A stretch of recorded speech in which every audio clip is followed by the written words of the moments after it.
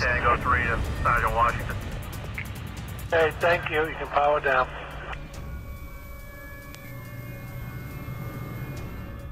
But after a day of searching, authorities are no closer to tracking down their suspect. We do not have an apprehension of our suspect this afternoon. The stay indoors request is lifted. We are asking the public to remain vigilant if you are out. Continue to be alert to suspicious activity.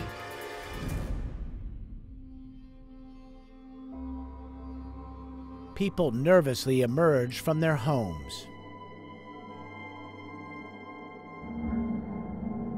On Franklin Street in Watertown, just a few blocks from where the Mercedes is abandoned, one resident notices something odd in the backyard.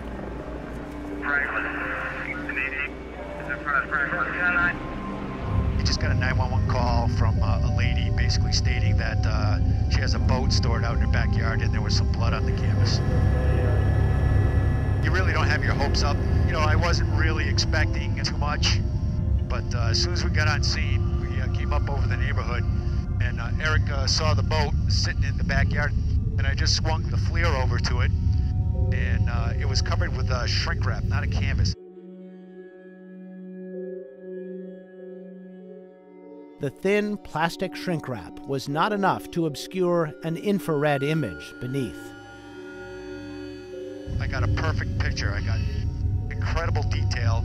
I knew right away, you know, that it was definitely somebody in the boat.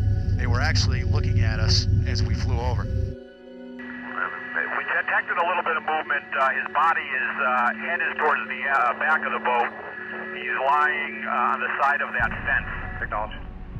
I was pretty surprised that not only was there a person in the boat, but the definition and clarity that I got from the camera. The side of the fence, side of the boat he's on, is the fence side.